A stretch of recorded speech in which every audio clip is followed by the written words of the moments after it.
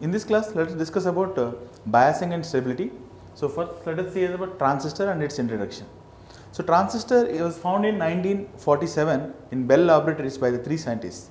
So the basic transistor was BJT. We call it as bipolar junction transistor.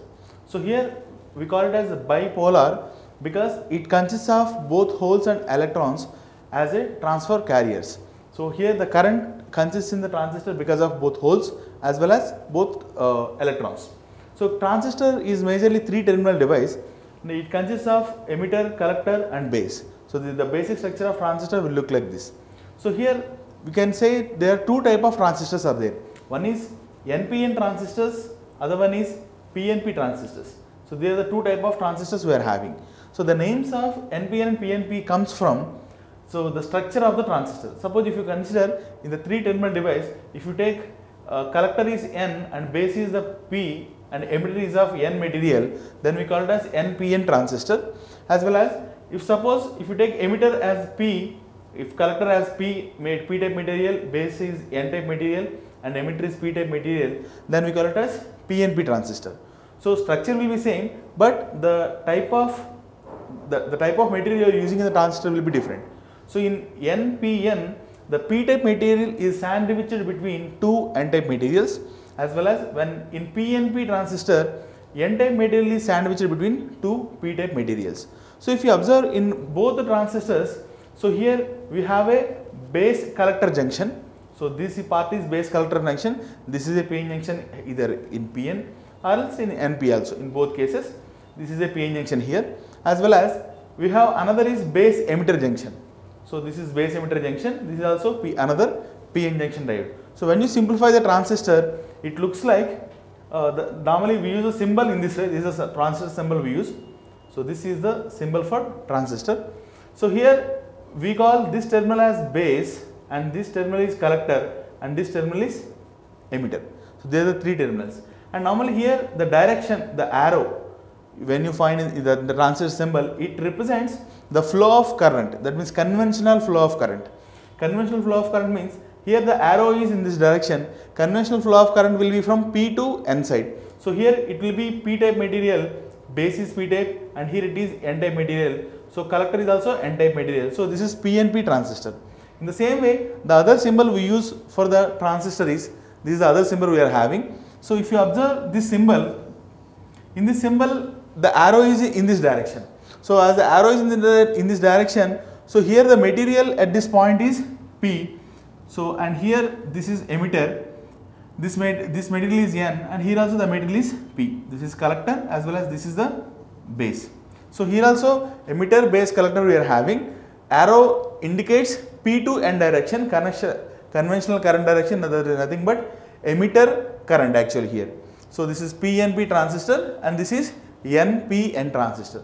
They are the two type of transistors we are using, we can use for BJT. Now how the transistor will be operated. So here the transistor will be operated in different regions.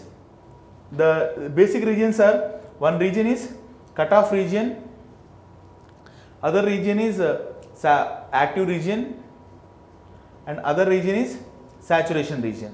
So these are the three regions we use for transistor. So when you use for cutoff and saturation, it is indicated by the junctions we are using. Suppose when you take base to collector junction and this is base to emitter junction, based on how the junctions are biased, whether they are forward biased or reverse biased, based on those conditions we decide whether it is cutoff or active or saturation. So here if you consider the base emitter junction, so if base emitter junction is reverse biased as well as base collector junction, base emitter junction, both are reverse biased, this is called as cutoff region. That means if you consider a transistor as a two terminal device, that means here base to collector as well as base to emitter. So here this junction is reverse biased, that means this part is open circuit and here this PN junction is also reverse biased. So both are open circuit.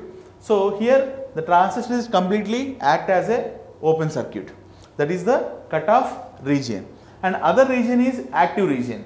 In active region only base emitter will be forward biased but base collector is reverse biased.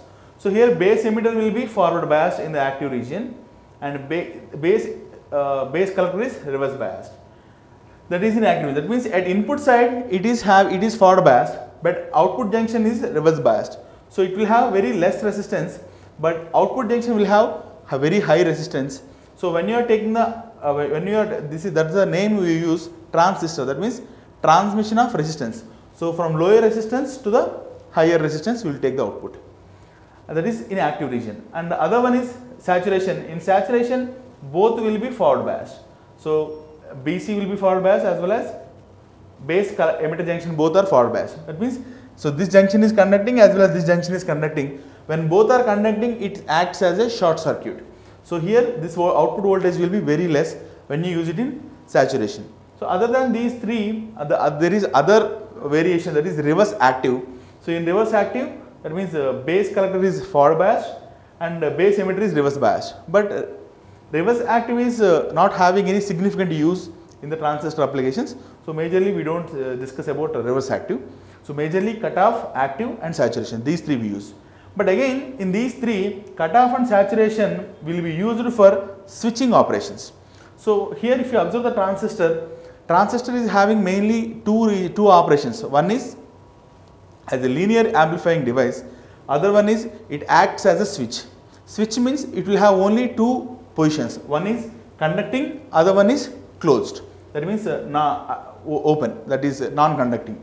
So when it is conducting, that is nothing but saturation, because here both junctions are forward biased. When both junctions are forward biased, the transistor is conducting, that is the switch closed position. And when you consider the cutoff region, in cutoff region this PN junction is reverse biased as well as this PN junction is also reverse biased. So both are open. So transistor is completely open. This is like switch open. So when the transistor is operating as a switch, then we use cutoff as well as this is for switch operation. But active will be used only for linear applications.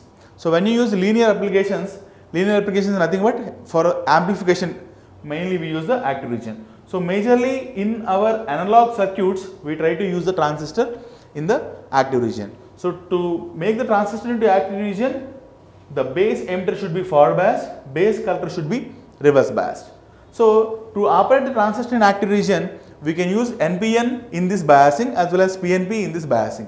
So if you carefully observe the polarities of this NPN transistor, observe here for P to N, so to forward bias this junction, observe the positive polarity of VBB is connected to the base as well as negative terminal is connected to ground. So because of this positive polarity is connected here, this PN junction will be in conducting state. Similarly, when you consider for PNP transistor, in the PNP transistor, VBB negative terminal is connected to the base. So this is N-type material and negative terminal is connected. So all the electrons will be pulled over to this one. So here it acts as a, so here the current conduction will be in this direction. So that's why the arrow is showing the current conduction. So here this gets forward bias in this direction. So this you should consider this arrow as well as this polarity. According to the polarity, this base emitter is forward biased here.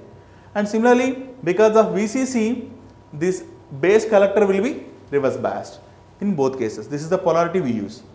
And when you are using these are the regions in which we can operate the transistor.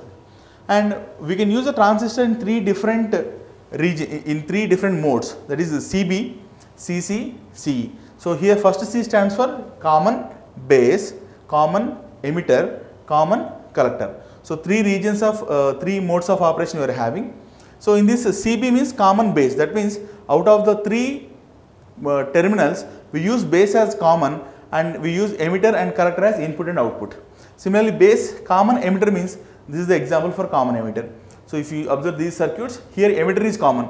So we are applying the base, you are applying input to the base emitter junction, we are taking the output from collector emitter junction. So here emitter is common, that is CE, and CC means then we will take common collector. So collector is a common terminal for input as well as for output. In the three modes, when you consider the different parameters, input resistance, output resistance, so input resistance for CB will be very low, but here this CE will be medium, but for CC input resistance is high. And when you consider output resistance, so for output resistance for CB will be, it is high and again it is medium, but for CC input resistance is high. And when you consider output resistance for CE will be, it is high and again it is medium, but for CC input resistance is high. And when you consider output resistance for CB will be, it is high and again it is medium, but for CC input resistance is high. and for CC it is low. So output resistance is low for the CC, input resistance is high for CC. So normally we use CC for impedance matching applications. That means input impedance is very high, so you can connect it to the any source, and output resistance is very low, so we can able to draw whatever the required current from the common collector. And when it comes to the current gain and voltage gain, so this CC will have, this CB will have very low current gain, or else normally you can say the current gain is approximately equal to 1. But here this CC current gain is very high, but this is medium, C is medium. And when it comes to voltage gain, the voltage gain for common collector is approximately equal to 1, but this is high. Voltage gain for CB is high, but this is medium. But other important factor is power gain. Power gain is nothing but the multiplication of current gain as well as voltage gain. So here when it comes to CB, it is low, it will be medium here, as well as C also it is medium. But here for C, for a common emitter, it is very high. For common emitter, the power gain is very high. So normally when you are seeing the amplification purpose, mainly we require the more power gain, that means more power we require at output. So maximum of the applications we use common emitter as a, we use the transistor in the common emitter mode. So maximum whenever you observe the transistors, majority of transistors will have emitter as a common terminal for all the amplification devices. So these are the three modes we use in the transistor, and they are the three regions of transistor we operate.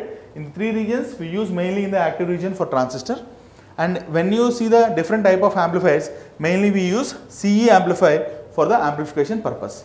So the applications CB mainly you will find in the microwave applications, and the CC mainly we find in the matching devices to match to match two different circuits. So the input impedance is very high, output impedance is very low. So mainly we use this one for matching impedances only. So for amplification purpose we use the CE amplifier. This is the introduction about transistor.